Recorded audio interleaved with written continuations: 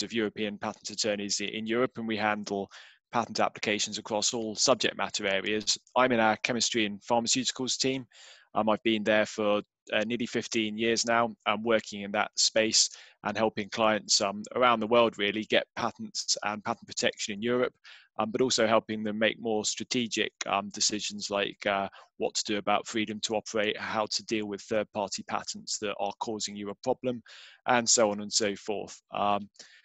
Also within J A Kemp, we have teams, a biotech team that deals specifically with biotech subject matter, and they are probably the largest group of specialists in that area in Europe at the moment. They've got something like 40 attorneys, nearly all of which have PhDs. So we've got a huge amount of experience there.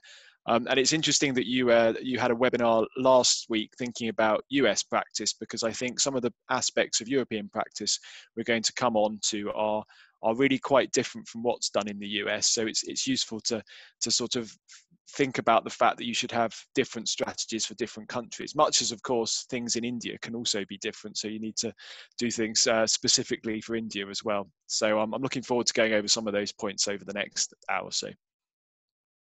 Fantastic, absolutely. I was thinking of keeping the two points on the prosecution separately, but I think from a coverage standpoint, a lot of these points may overlap. And therefore I was thinking, why don't we start about from an office action standpoint, when sort of you get an office action, what kind of parameters do you look into it while responding back on issues of inventive step or objections on subject matter eligibility, or even on the support that you require from the specification, because Europe's known to be very strict on that front. So those aspects versus the claim amendments being done to overcome the cited issues. Could you sort of throw a light on the whole prosecution gamut? Yes, absolutely. So, I mean, I think the thing with European practice is that much of what we do is very similar to what is done in other countries. So, for example, our standards on novelty are very similar to the standards that other patent offices apply. Likewise, on sufficiency, it is quite a similar standard across the world, I think, and Europe isn't particularly different there. I won't go too much into subject matter eligibility, primarily because we don't actually have a big issue with that in Europe at the moment. Provided you use the right type of claim language, most subject matter is patent eligible. And in that respect, we're in a much better position than the US at the moment. And I expect you probably touched upon this last week. I mean, there are some big problems there at the moment about what actually is patentable. We just don't have that as an issue in Europe at the moment. And hopefully it will stay that way, because it's clearly not a very satisfactory position in the US. There are two specific areas, though, where I think it's very important to get your European strategy right. The first of those is inventive step, because of the particular approach the EPO takes to inventive step. And the second is support for amendments. So you've probably come across the fact that the European Patent Office is very strict on what they term added matter when you make amendments. So I was going to cover both of those topics separately. I've got a few slides on each with some practical examples of what's going on. So I'm just going to try and share those. And I will deal with inventive step first, and then we can move on to added matter. And of course, as Taryn said earlier, if there are any questions, please do ask them. Right, so hopefully I'm sharing the slides now. Yeah. So as I said, I was going to look at inventive step first. Now, the law in Europe is in Article 56 EPC, and you'll see it up on the slide there, but it basically just says you have an inventive step if your invention isn't obvious, which doesn't really help you work out what you actually need to do to show that your invention isn't obvious. And you may well have heard of this approach that EPO has adapted over the last 30 years or so, which is known as the problem-solution approach. And the next slide really sets out what is meant by this problem and solution approach, and it involves three separate steps. The first of which is to identify the closest prior art. You then establish what the objective technical problem you solve is in view of the closest prior art. And then finally, you consider starting from the closest prior art and with the aim of solving that objective technical problem, whether the claimed invention would have been obvious. Now, I won't go through each of the bullet points I have up there to explain exactly what is done, but I'll pull out a few points that are are important to think about. The first is in relation to actually determining the closest prior art in the first place. Now, the point I would make here is that the EPO generally looks for a document that is concerned with the same function. So in the chemical, in the small molecule space, if you have a compound that your invention is a beta agonist, the EPO will be looking for prior art that is beta agonists. Only once they've looked at documents that are beta agonists will they then consider whether the structure of the compounds is similar.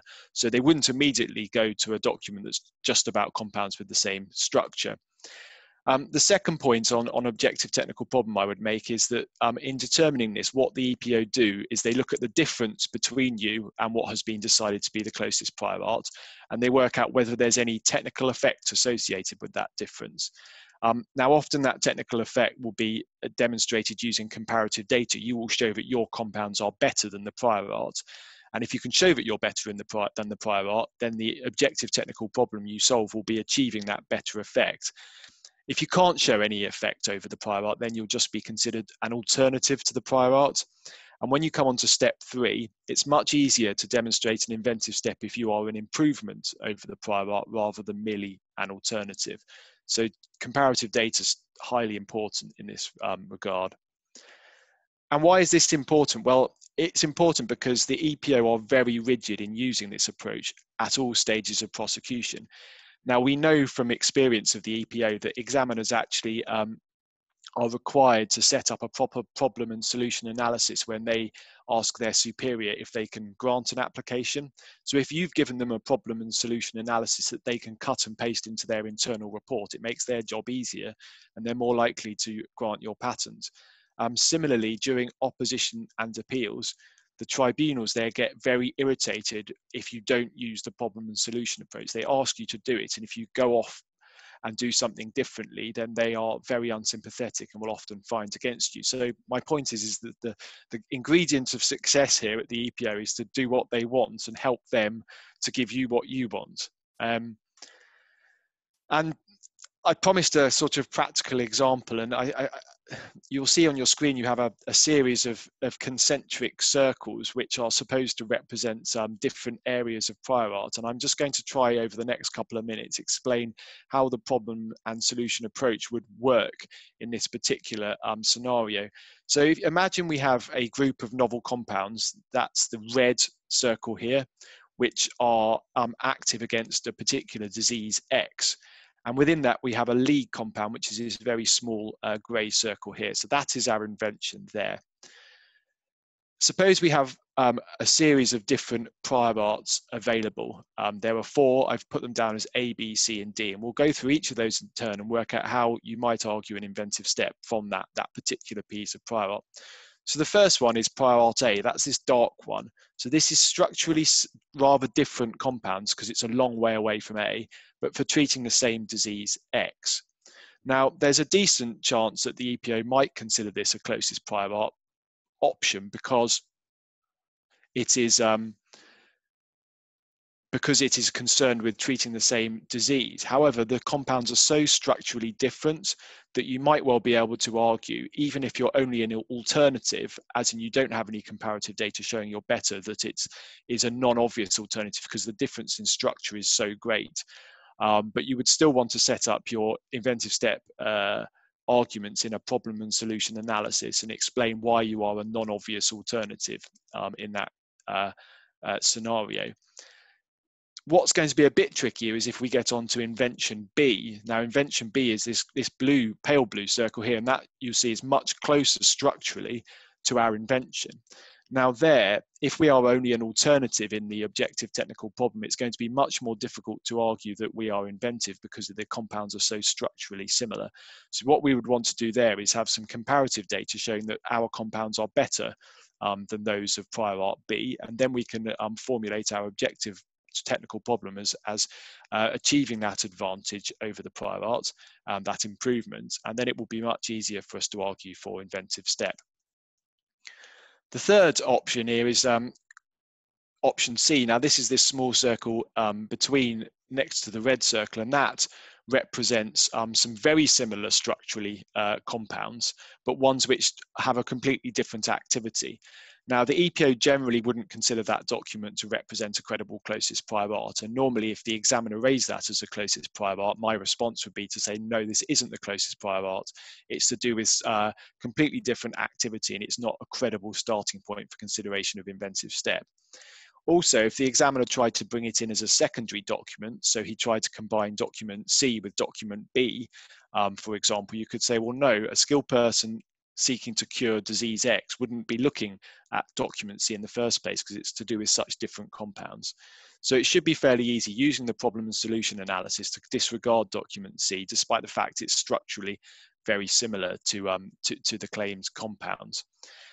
The final one I'd come down to is this very broad circle here, this yellow group. So this is a disclosure, a very general disclosure in the prior art of a Marcus formula of compounds for treating disease X. Now, it's much broader than what we're claiming, and under EPO practice, we may well be a novel selection over that broad disclosure. But the question is, are we inventive?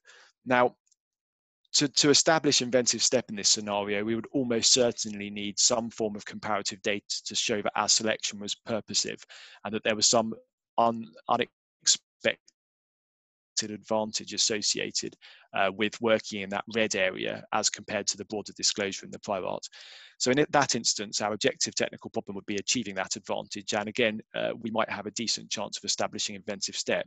On the other hand, if we've got no advantage shown with comparative data and we're merely an alternative, then we will almost certainly lack an inventive step just because it would be obvious to work within that red area, within the broader yellow area.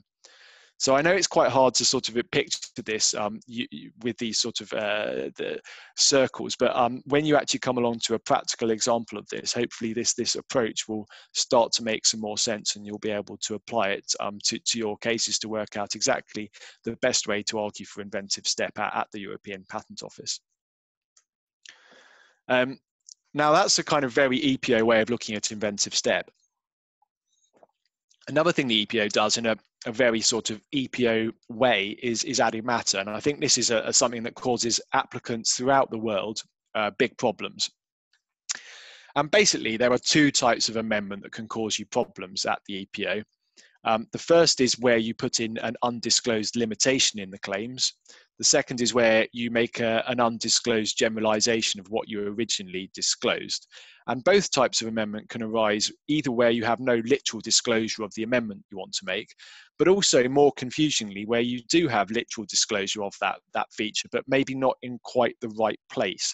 And I'll explain with a few examples over the coming slides how those different types of problem can arise.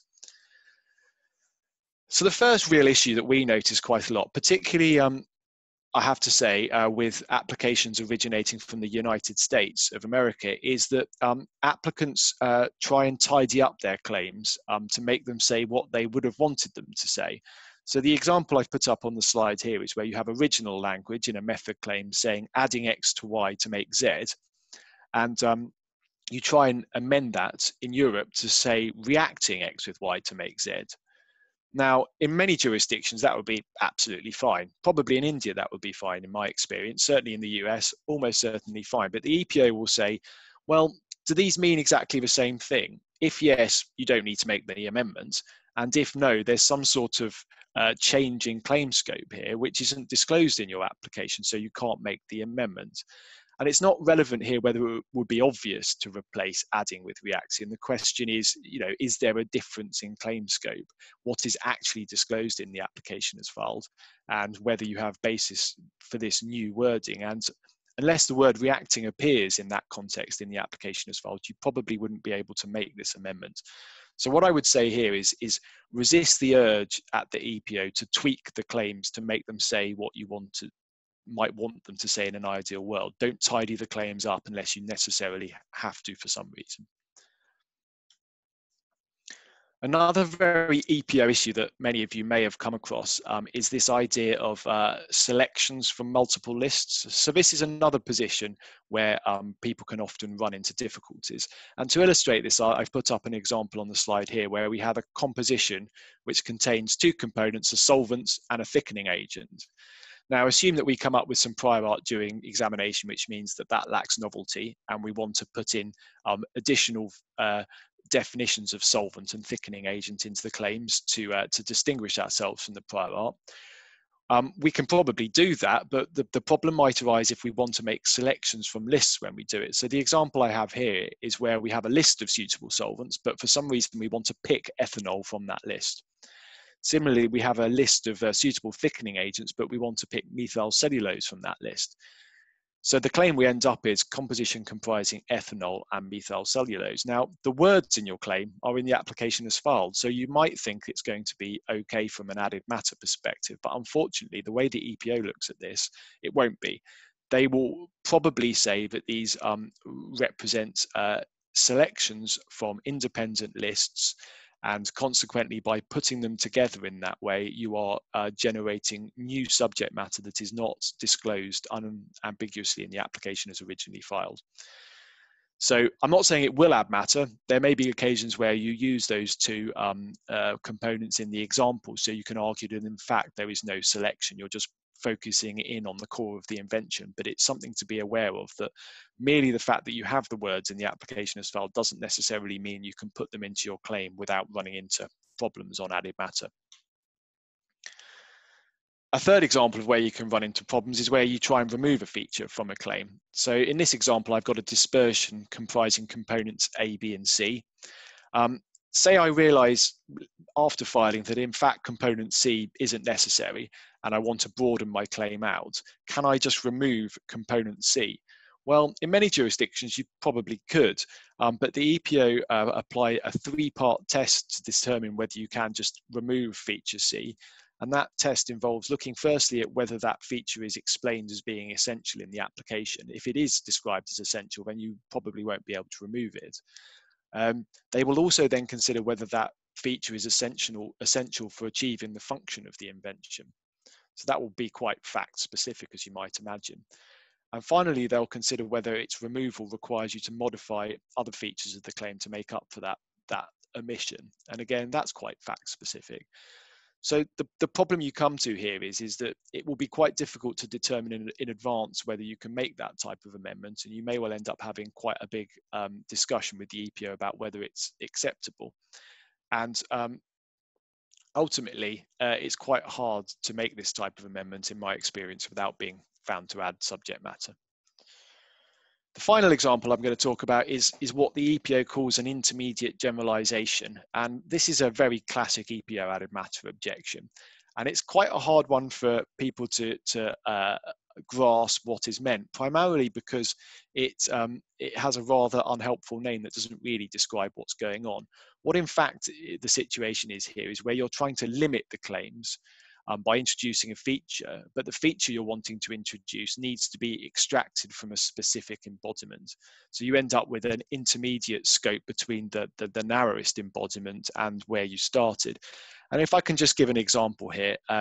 So if you have a feature, a claim with two features A and B, and you have a second claim 2, with features A, B, C, and D, if you try and amend claim 1 just to introduce feature C, and point to claim 2 as your basis, the EPO will almost certainly say, no, this is an intermediate generalization. Features C and D are together in claim 2. So by just taking feature C on its own, you're creating an intermediate generalization, and that's unallowable. So that objection arises quite a lot. And the most common place it actually arises is where you try and extract a feature in isolation from a worked example. So for example, if you're claiming a process and you want to introduce a temperature and you don't have basis in the general description for any temperatures, but you want to introduce the temperatures that were used in your worked examples, the EPO may well say, no, you can't introduce that temperature on its own. You also need to introduce other features of the claim, of the example, in order to not add matter. And you might think, well, why does all of this matter? I mean, if the EPO accepts my amendment, surely it's going to be fine. Well, there is a big risk here, which I think it's worth bearing in mind all along, is even if you persuade the EPO at first instance that it's acceptable to make an amendment, you could run into troubles after your patent's granted. And that's because under Article 123.3 EPC, you can't extend the scope of protection after grant. And what can happen and cause big problems is the sort of scenario I've got up here on the slide. So this is the earlier example I talked about regarding selections from lists. So remember I said that if you picked ethanol and methyl cellulose and put those into your claim, you might get an added matter objection. But say you didn't get an added matter objection, or you successfully argue that that objection was incorrect. That's good, your patent's granted, but suddenly somebody goes and files an opposition against you, and the opposition division disagree. They think your amendment adds subject matter. Well, you can't remove those features without broadening the scope of the claim, but you can't keep them in because they contravene Article 1232. In effect, you end up in an inescapable trap and your patent will be fundamentally invalid. So that's the thing you need to think about when you're making amendments during prosecution, is what might happen if this is granted with those features in, but an opposition division disagrees that they have basis. Which I think brings me to the end of that section. So I will stop sharing for now. And I don't know if there's any questions or that we can cover at this point on some of those topics. So Chris, there was an example of ABCD. There's a question there on the chat about that. Can you just go back, perhaps the first slide? Can you just go back to your slide 1 second? Yeah.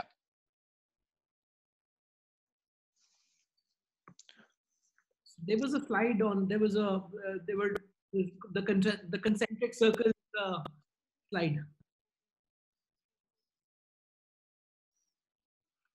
Was it this one? No, the concentric circles one, the first one or the second one, I think.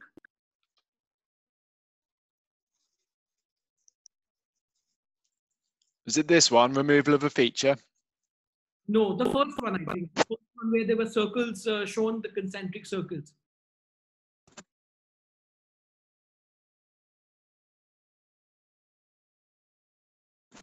Maybe the second slide it was, yeah.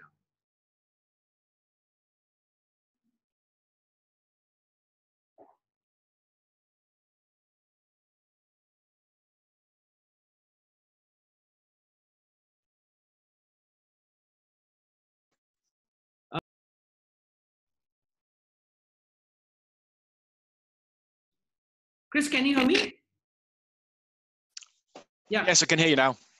Yeah. So it was about, so the chat asked, there was a question by Madhusudan. I can't see the question now, but it was, is Madhusudan, can you ask your question that you had on this slide?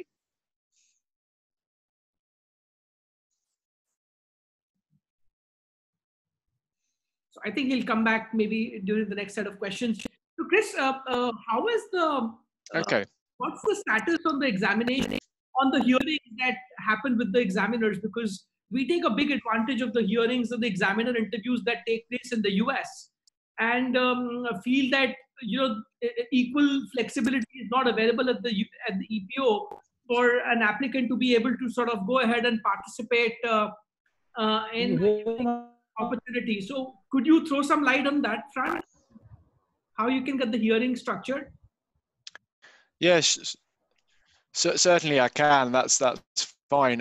So the general way the EPO works with hearings is that they are seen as the last resort during examination, and you only have a hearing essentially if the examiner is minded to refuse your application. So it's seen as a way of drawing proceedings to a close.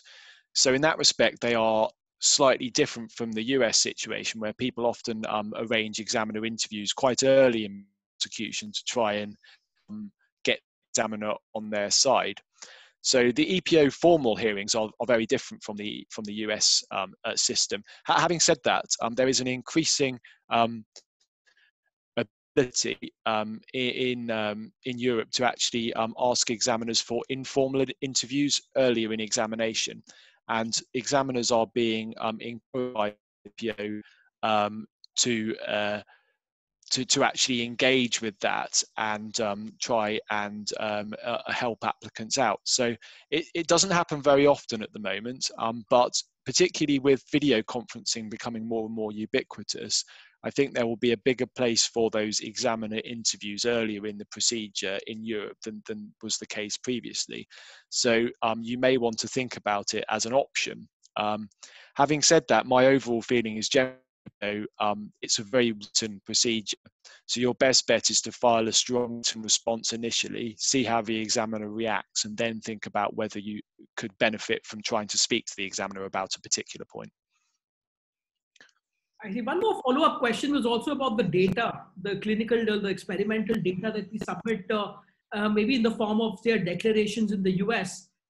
How is EPO reacting to it? Because obviously that data has not been submitted earlier up in the patent application, and is sort of only during or post the filing that the data is sort of become available to substantiate the efficacy or the synergistic effect or whatever the intended objective might be. How would you, how much of reliance would you place on that while arguing for the inventive step argument?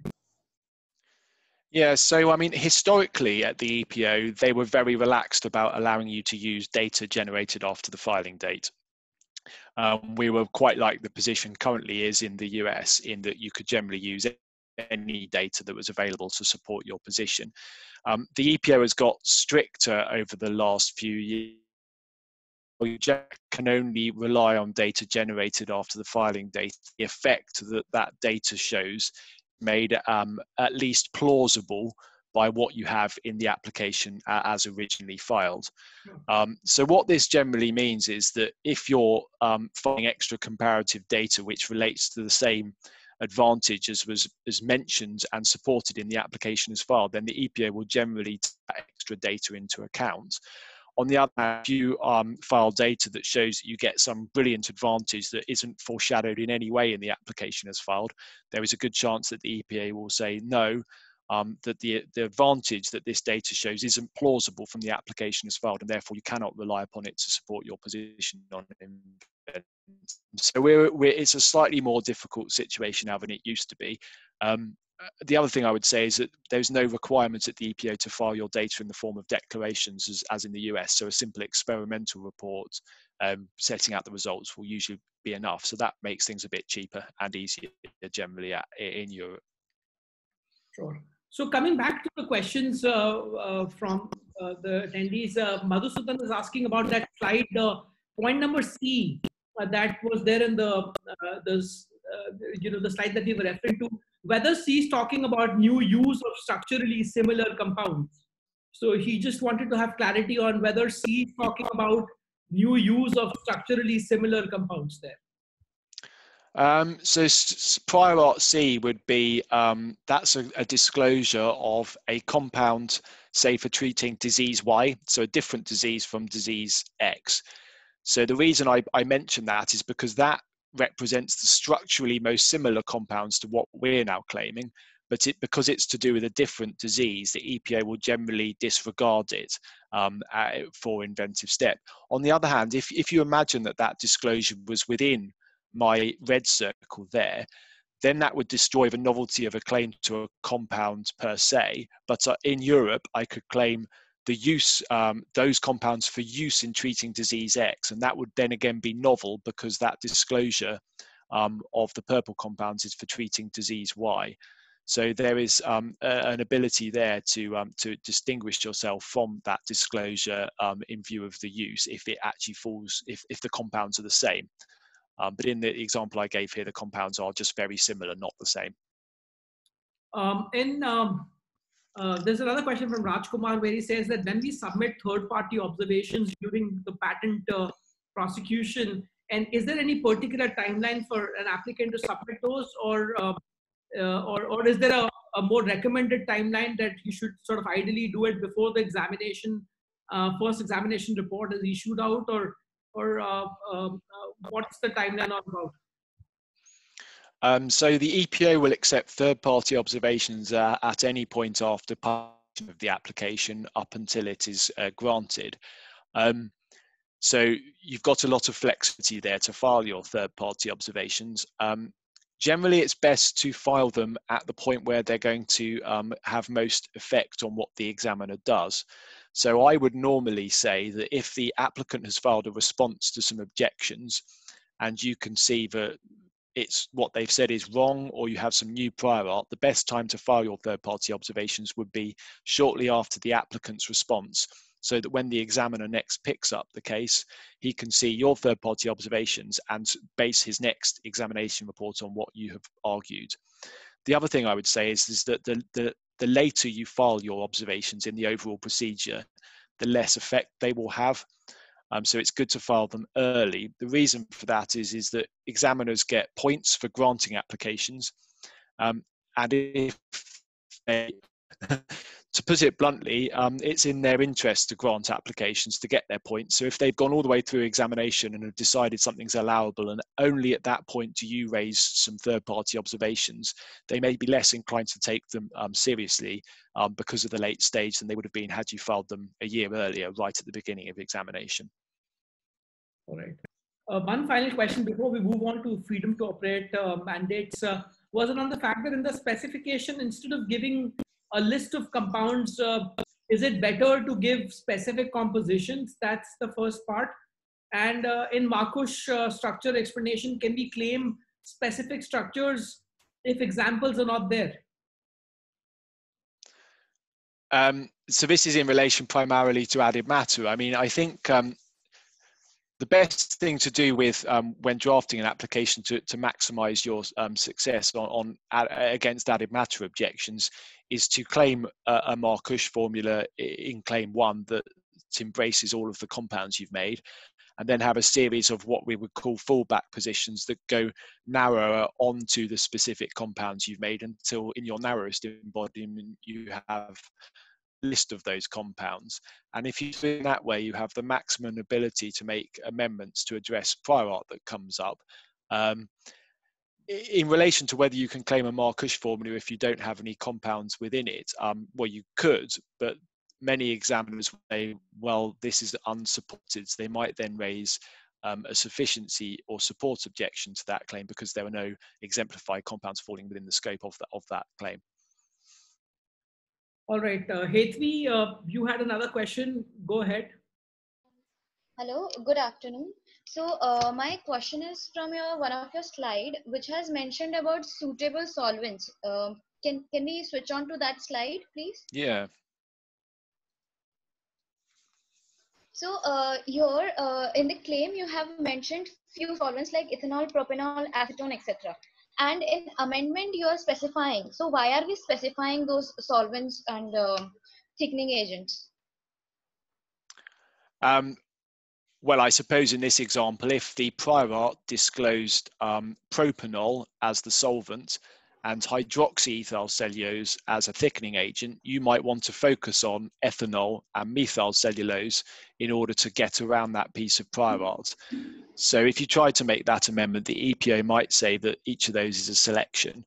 Obviously, if there was no disclosure of those solvents in the prior art, propanol or hydroxyethyl cellulose, you could just put the 4 solvents in and not make any selection, and the 2 thickening agents in and not make a selection. So what the amendments you make will always be driven, I guess, by the prior art more often than not. So in this scenario, it would have been better had we had an additional disclosure saying, for example, preferably the solvent is ethanol and preferably the thickening agent is methyl cellulose, because once they're pulled out of the list in that way, it's okay to make an amendment to combine them.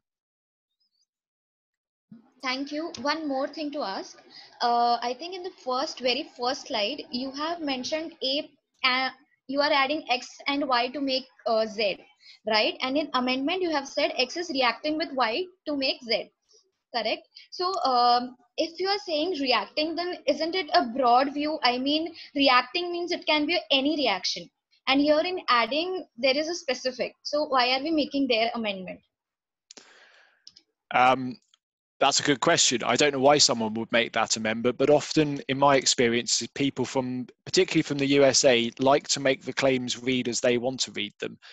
So the point I was making here is that if they have a difference in meaning, and I think they probably do, as you've just said, then by making that amendment, you are changing the scope of the claims, and then you're running into the risk of of an added matter issue at the EPO. So I think the point I'm trying to make is before you make any amendment, be very careful and think about, well, do I need to make this? And if I do make it, will it cause me problems in the future?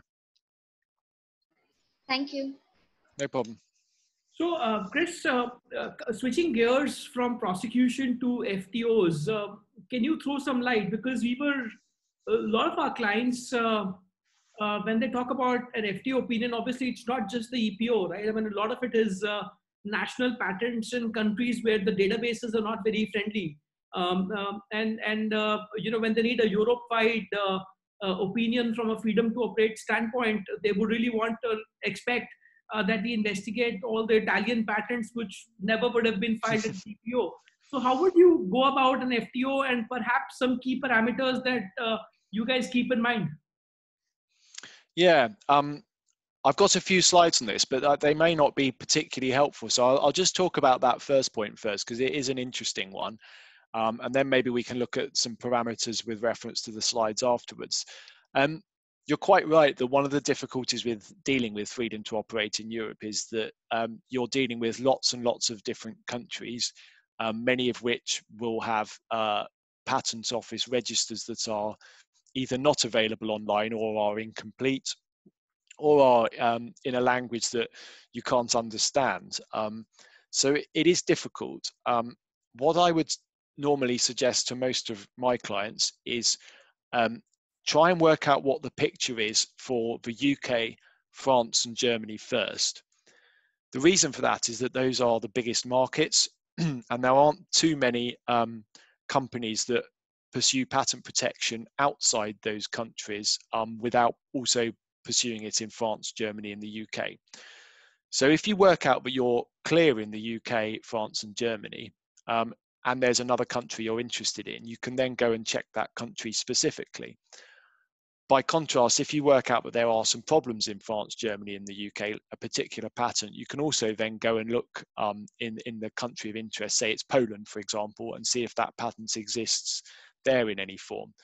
So in effect, what I'm saying is it's sometimes best, rather than trying to look at every country at once, to do a more iterative approach and do something that's fairly easy to do first, i.e. looking at the 3 biggest economies in Europe, working out your position there, and then applying what you have learned from that analysis to each of the other countries where you might be wanting to launch a product.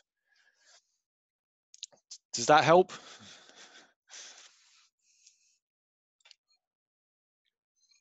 Sure, Chris, absolutely. Yeah, I mean, what I was going to say generally about freedom to operate is I think it's one of these difficult topics, because you can spend a huge amount of money doing freedom to operate searching and conclude and come back with conclusions that aren't particularly helpful or useful to you, having spent all of that money.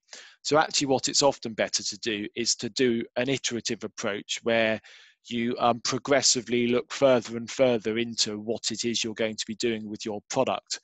So I think that's the point I was trying to make on this first slide here is, well, say you're trying to look at FTO for a new compound, when should you actually go away and look for into FTO?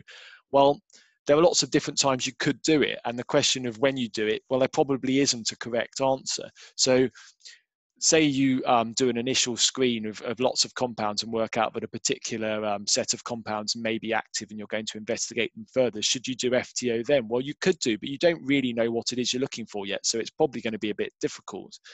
You could do it slightly further down the line when you've worked out what an important core structure is. But again, there may be lots of compounds within that core structure, so it's going to be difficult.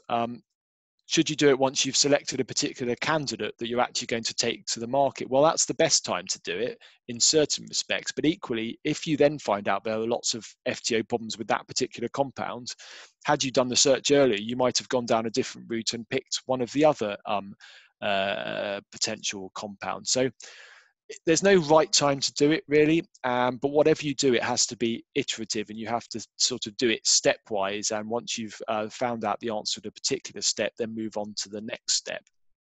And something we often say to our clients is if they're not really ready to do a full FTO on a particular compound or invention because perhaps they don't have the money to do it, but they still want to have say to investors or partners they're working with that they have done some FTO. You can do limited things without spending too much money. So, for example, if you know a competitor is active in a particular field, you could just look up their patents in a particular area and work out whether there's any freedom to operate issues there. So it's not a comprehensive FTO, but it does give you an idea. Another thing to do is to look at the results you have from search reports on your own patent applications. Look at those documents and consider whether any of those represent a freedom to operate problem. So again, it doesn't really give you full freedom to operate, but it's something you can say to investors and partners that you have done that may help them feel confident that you're a serious company. Yeah, and I suppose the other thing to do is, well, what do you search on? And I guess this is another sort of tricky question. Well, there's so many different things you could search on. So you could just look around the particular compound you're developing. But should you do a bit more than that? I mean, you could look for if you're going to sell it as a prodrug, you'd need to think about that. If you're selling it as a particular salt form, you'd need to look at that. Does your compound exist in different tautomeric forms? There's lots of different things you need to think about here. Similarly, what form are you going to administer it in? Do you need to search around the formulation that you're going to be using? Now, each of those will add complexity and cost to FTO. So the simplest thing is basically just to do a structure search around the structure of the particular compound. But you've got to accept that if you do that, there will be some elements of your freedom to operate position that you've not really looked at properly.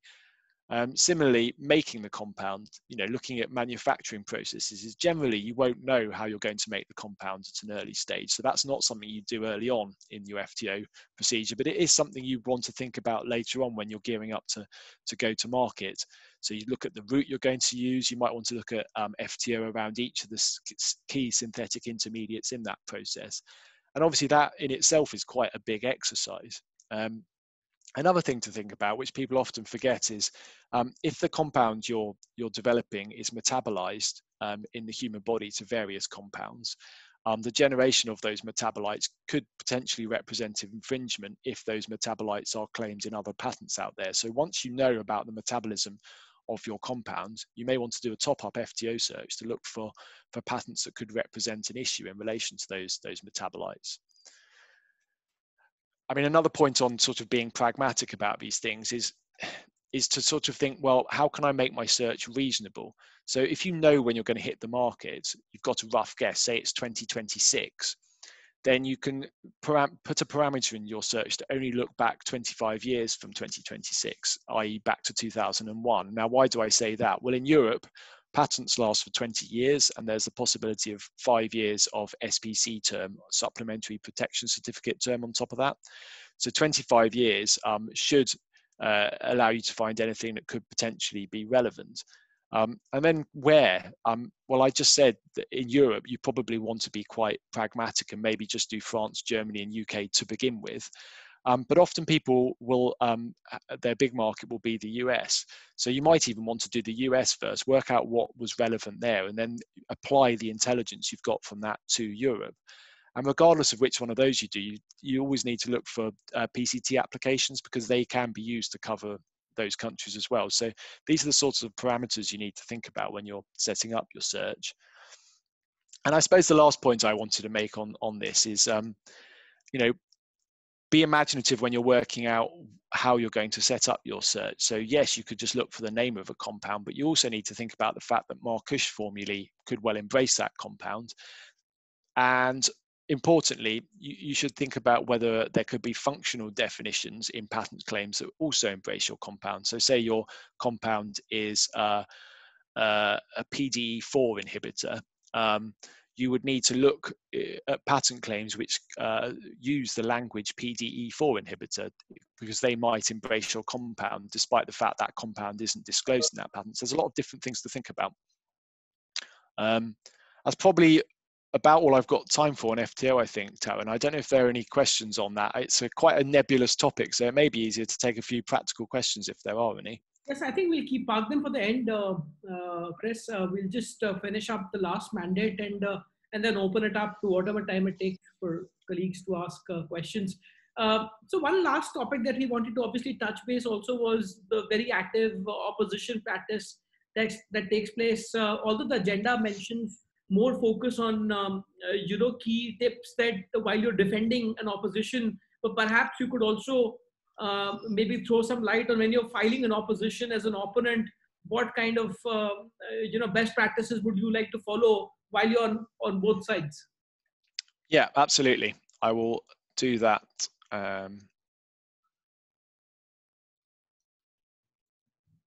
Yeah, so just before diving into what you would do as an opponent or a patentee in an opposition procedure, just to briefly outline what it's all about. So this isn't third-party observations which happen during the pendency of an application.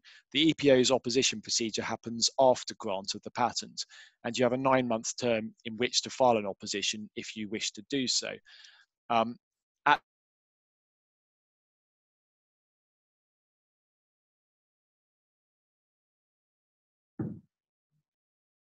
At the end, don't generally get any extensions of time to that, so it should be treated as a drop-dead deadline.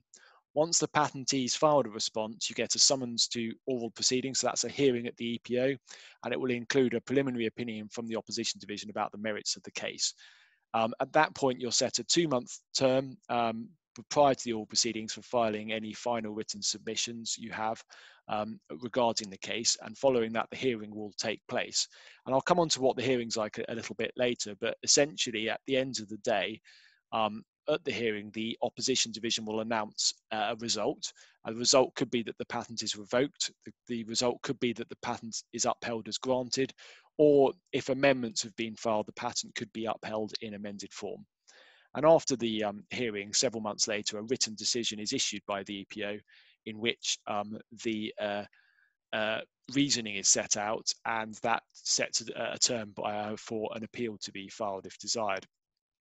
And I think one thing to point out here is that this is actually now quite a quick procedure. So the EPO is aiming to have the oral proceedings to decide whether or not the patent should be revoked within 2 years of the grant date. So it's now quite a quick procedure. They haven't quite got there. It's more like 2.5 years at the moment, but it is going quickly. The appeal that happens afterwards is a lot slower. I think a little bit like your IPAB in India, appeals do take a long time in Europe at the moment. It's something like 3 to 5 years, but nevertheless, it's getting better, I think, and they are trying hard to do that. So I promised to talk about what you would do if you're attacking and what you do if you're defending. Let's think about attacking first, because it's what you would do first procedurally. So if you're attacking a patent, what can you attack it for? Well, clearly you could attack for lack of novelty or lack of inventive step based on prior art. You could argue that the patent is the invention is insufficiently disclosed.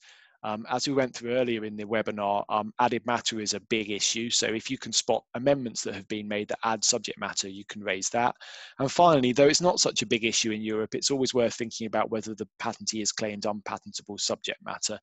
For example, a method of surgery or a method of treatment in a way that's inappropriate and can be attacked. On the subject of added matter, if you're thinking of opposing a patent, it is always worth trying to run an added matter attack in relation to any amendments have been made. The reason for this is it's often hard to know in advance whether or not those attacks will work. And sometimes ones that you don't expect to work do. And once an added matter attack is working, it's quite hard for the patentee to deal with it sometimes. They might end up, for example, in that inescapable trap I mentioned on an earlier slide.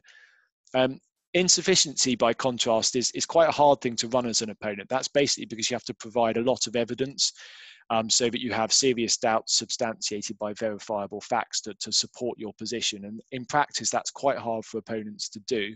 But nevertheless, it's something worth thinking about, particularly if there are medical use claims in the patent, which can be rather more vulnerable to sufficiency attacks, because you need to show that the therapeutic effect specified in the claim is actually achieved.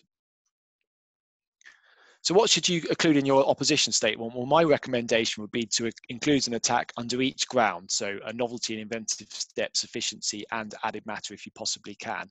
You may accept that some of your attacks aren't weak, a little bit weak, but once you've got an attack in under a particular ground, it's easier to add new attacks under that ground in the future. Having said that, it's important, I think, to focus on your strongest attacks subsequently in the procedure. So be prepared to drop attacks that aren't good and put your main focus on your best attacks. Another point to say here is that you should include all of your prior art that you want to rely on from the outset. It's hard now to add new prior art later. So if in doubt, include something that you may want to rely upon later. Finally, on inventive step, make sure you use the problem and solution approach. I explained why this was important earlier, and it's vital in an opposition to use that approach. Otherwise, the opposition division may well disregard many of your attacks. So that's about attacking. What do you do if you're defending? Well, I think the key point here is to say that you don't have much time. The EPO only sets a 4-month term for you to respond, and there can often be a lot of work involved. So the moment you find out that your patent has been opposed, you should start thinking immediately about how best to respond to it, and make sure that when you do file a response, it is a complete response and includes everything you might want to rely upon later. And that's because anything you file subsequently could be considered late filed and not admitted into the proceedings.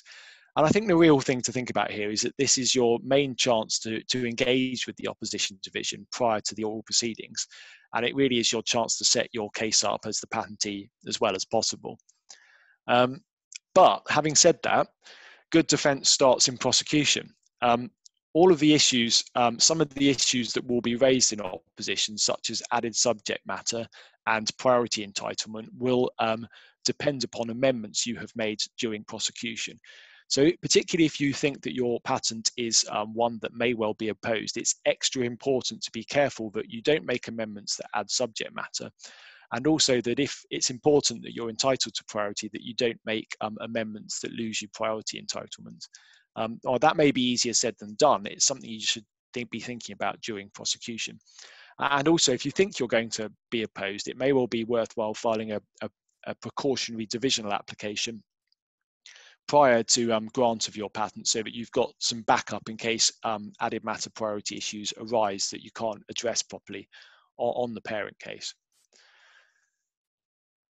So when you're defending your patents against an opposition, is there a particular way to set up your response? I wouldn't say so, really, no. What I would say is that you want to follow the order in which the opposition division will address the issues. So this normally means added matter first, possibly priority next, then normally novelty, inventive step, and sufficiency in that order. So try and set it up in a way that will fit with the way the opposition division will consider the case themselves. It's sometimes worth having a more general section on your invention to try and convince the opposition division that there is a good invention at the heart of your patent. That can often help matters. The final point I would make here is that although it's important to respond to the objections raised by the opponent, don't be sucked into their game and sidetracked by dealing with all of their spurious attacks in great detail. Make sure you put a positive case forward about why your patent should be upheld as granted, rather than being sidetracked into dealing with arguments that don't really have much merit. That can often dilute the strength of your case and can cause you problems in the long term. So that's kind of what you generally do in terms of attacking and defending. But when it comes to the oral proceedings, that's the hearing at the end of the proceedings. Basically, the considerations are the same for both parties. And my strong recommendation here is preparation, preparation, preparation. My experience of oppositions is that the side that knows the documents the best and has predicted new arguments that the other side may raise is most likely to get a good outcome. I mean, obviously, in many cases, if you've got a very weak case, you can't win whatever you do, but you give yourself the best chance of getting a good outcome if you've prepared well. And on that topic, it's really, really helpful to have a technical expert available at the hearing, So the technical expert, so an inventor or somebody else with a lot of scientific knowledge, won't normally speak at the hearing, but they can provide input to the attorney, someone like myself, who isn't a technical expert, to help them during the hearing. And this can be particularly important if the other side raise an entirely new argument that has never been raised before, and often the technical experts can see why that argument is spurious very quickly indeed, whereas an attorney may take longer because we aren't as qualified scientifically as the technical experts. So that can be an important aspect of an oral proceedings. I think the other thing to do is to say that these hearings are always unexpected. They never go as you expect. Something will always happen that throws you. Something will always happen that throws the other side as well. So go in expecting to be surprised. When you're at one of these, they're not contentious in that you discuss things with the other side. Rather, you're supposed to direct all of your submissions to the opposition division. Even if you're responding to what the other side has said, you need to direct your response to the opposition division. And the final point I would say is it really is survival of the fittest. I mean, I have done hearings that have started at 9 a.m. in the morning at the EPO and haven't finished till 10 or 11 p.m. in the evening. So you need to, keep strong, bring some food with you, and be prepared to deal with what is probably the technically most complicated aspect of the case, that is inventive step, right at the end of the day when you're tired and would rather just go home. So that's all I had really on opposition procedure. So I'll stop sharing, and if there's any questions on oppositions or freedom to operate, or indeed anything, I think we've got a few minutes. We could tackle some of those.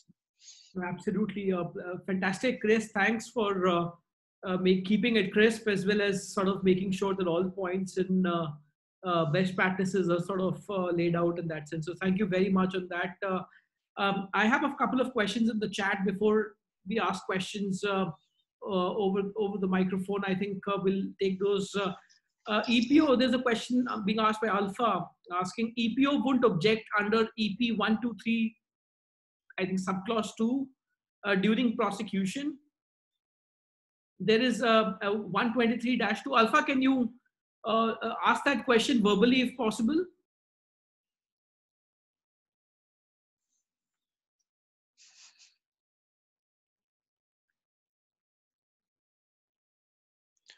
I've seen the question. It's yeah.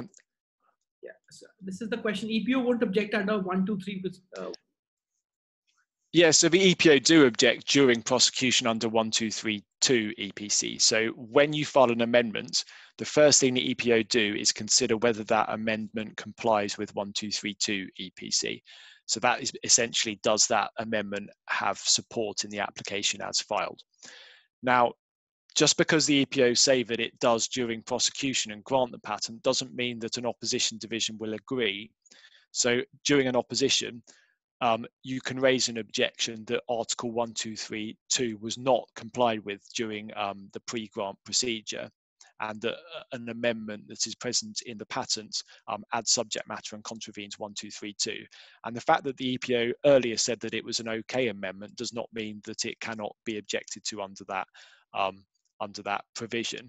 And in fact, that does happen fairly regularly, particularly during oppositions, that an amendment that seemed fine suddenly is no longer considered okay. So that's why it's important to be as careful as you can when making amendments, just because of what can happen later. Sure.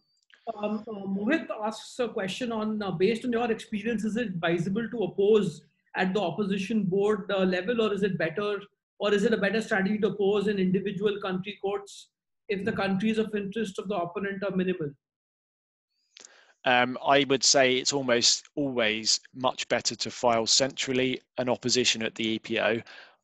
It's a lot cheaper than any national litigation. So even if you were only interested in one country, it will still be cheaper in most cases to file a central opposition at the EPO. The other point there is that the EPO's central opposition is time limited. You've only got 9 months to do it. So if you're in doubt, it's a good idea to get your foot in the door so you have an opposition, whereas you can challenge nationally before the national courts at any point during the lifetime of a patent. So that option is always available to you. In fact, even if you lose your opposition, you can still launch a national revocation action in a country and try again if it hasn't worked at opposition. So yeah, definitely file an opposition at the EPO centrally, even if you're only really interested in one country. We have a question from Meeta who's asking, what are your thoughts on filing two sets of claims through preliminary and subsidiary requests? So this is the idea of filing a main request and auxiliary requests, I think, which are to be considered if the main request isn't found allowable. So yeah, you can do this during pre-grant examination. You can put a main request to the examiner and some auxiliary requests. It's quite unusual to do it in examination, but it is a possibility. I wouldn't normally recommend it during examination, but it can be done. It's very important in opposition, however. So in opposition, as the patentee, you want to make sure that you have filed all the possible amendments as auxiliary requests that you might want to rely upon during the hearing and proceedings. And the reason for this is that the later you file claim amendments during EPO proceedings, the less likely the EPO is to let them in. So at an early stage, consider all the amendments you might want to file, work out which are so important you need to file immediately, and then you might perhaps want to keep a few on hold to finalize your position once you have the preliminary opinion of the opposition division prior to the hearing. But certainly it's a crucial part of the proceedings and something you need to think about. We can take a couple of verbal questions. Anybody wants to ask a question over the microphone?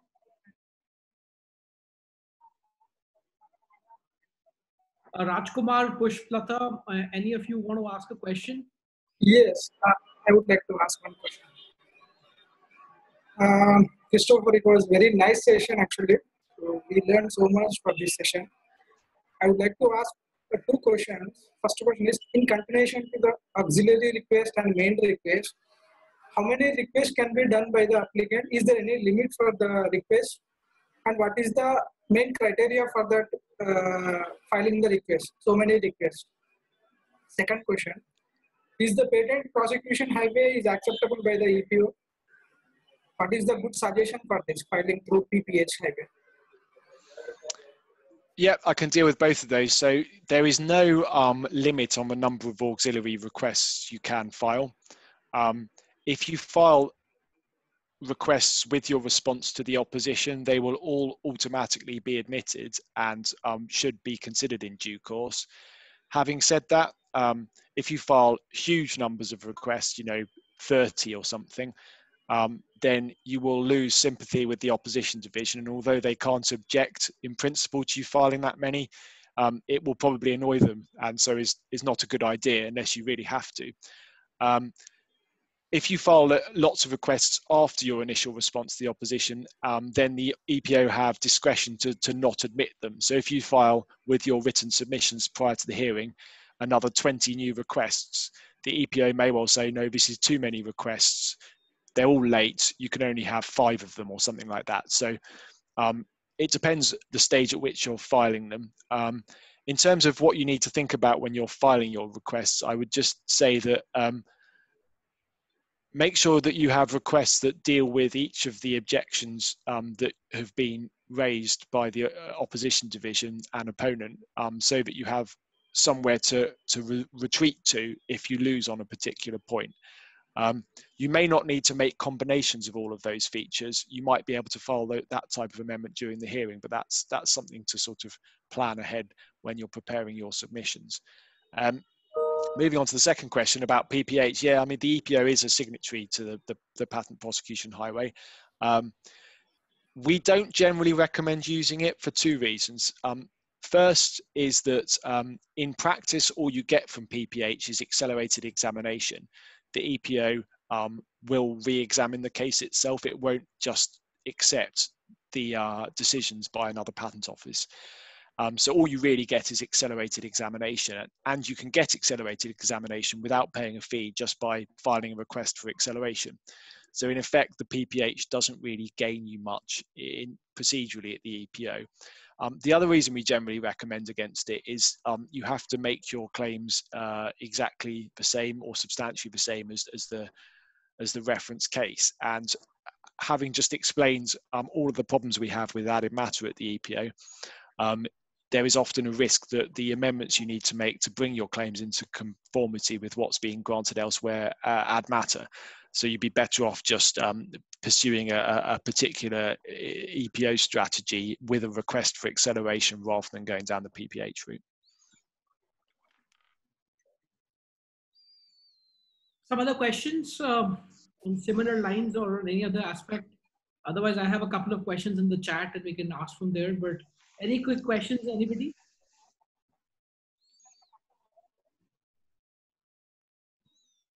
All right, Chris, so there's a question from Vijay which says that for biologic drug patents, patent rights on new indication, which is not mentioned in the granted patent, is allowed now at this moment, or are there any changes in the law regarding that? No, there's no changes in the law in that area at all at the moment. So you can always in the EPO get patent protection for new uses of known compounds, provided that new use is not disclosed anywhere in the art. So in that respect, we have quite a liberal system that's a lot easier, for example, than what you have in India, where new uses of known compounds aren't patentable. So we haven't had any changes in law there, and we don't envisage any anytime soon. I think Aksha's question has already been answered. You can always file a third-party observation during the pre-grant proceeding. Yeah, correct. I mean, I think I didn't really touch upon that, but it's an important point, which is that when you become aware of a third-party patent application that you are concerned about, you do have two options, and they're not mutually exclusive. So you may want to think about filing third-party observations, or you may wish to kind of hold your ammunition until you can file an opposition. And one of the reasons to not file third-party observations, although it's cheap, is that it alerts the patent holder to the fact that you're concerned about something, and they then may file divisional applications and take all sorts of steps that they wouldn't do if you hadn't filed third-party observations. But the flip side of it is that third-party observations are cheap compared to an opposition, and you may be able to prevent grants entirely by filing third-party observations, particularly if you have a document that destroys the novelty of the claims. So you've always got this decision. You've got to toss up what the best option is for your particular set of facts, and there may not be a right answer, but it's as long as you know all the sort of criteria, you can think about it and come up with a good strategy. There's one more question in the chat, Chris. I don't know if you can take this right now. It talks about the dedication disclosure rule that existed in Europe, and because of this, the effective and efficient tool, it was in the defense toolbox. Are you aware of this rule and maybe throw some light on it? I have to say that's not something I'm particularly familiar with. No, I can look into that and get back to you offline if that would be helpful. So Rajkumar, you can perhaps send an email to Bhumika, and then she can route that question to Chris and write an email directly to him as well. Any other questions that anybody has? We just probably can take one last question.